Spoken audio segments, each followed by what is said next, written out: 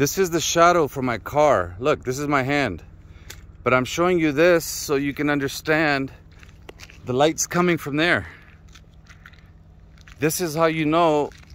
This is the first thing I do at any photo shoot is I look at the shadow and then I look at the sun and see where it's coming from, and then I decide, what do I want to do? Look over there. You have light coming from here. You know, they're long extreme shadows right now. There's an eagle or a hawk or something on top.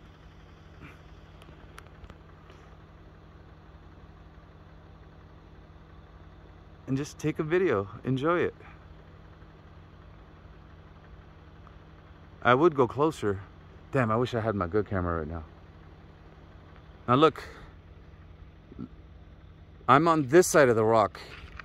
If you shoot from this side of the rock, it's gonna look more dynamic. Look at how the light is shimmering. You notice it? It's coming here. This is your hot spot, okay? Because the sun is over there. As it comes, it's shimmering, and this is the dark side. You can see it. Look, this is all dark, and it's just touching a little bit over here. Now use that light, and I like to shoot from the darker side. And then go to the light. Like literally, you can do anything. But having that darkness creates a beautiful contrast. And look at how the rock on the right is in the foreground. Now you got the tree element in the background. You can even reveal from here. Look, this would be an amazing reveal for that tree back there. Come here, just go up. And just hold it.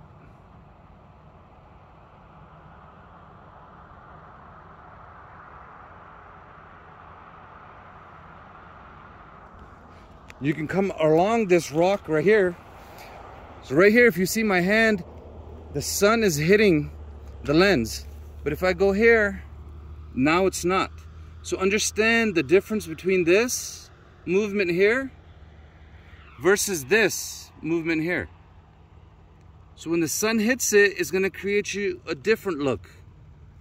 You can even follow the curvature of the rock and create a cool dynamic shot. I haven't even seen what my screen looks like right now. And if you do it in the shade, check out what happens. So same thing, but in the shade. And now I'm gonna hug the edge of the rock, okay? Yeah, I'm just gonna hug it. Just gonna hug it. I'm literally looking at the shadow as it's hitting this spot right here. Anyway, some lighting tips. We started off with something very simple. Rough, raw lighting. Why? This is how I shoot. I just take a 2-3 minute clip like this. Oh, there's a great example of the shadow right now. So, recap. Look at the shadow. Look at how long it is. Look at the direction it's going. Figure out where the sun is. Okay, the sun is here. The shadow is going here. Perfect. Light is coming from here. And then just position yourself if you want to shoot this way. You want to shoot this way. But you know the main source of light is here. Main source of light is here. Main source of light is here. At sunrise, come here. Sit in the shade behind your car. Great lighting. Yes, the background is going to be lit. And I'm not looking at the sign. I have no idea what the background is doing for me. But I'm just trying to teach you a little bit about lighting. Hopefully you learned something. Let me know. Like, comment, subscribe, and have a beautiful day.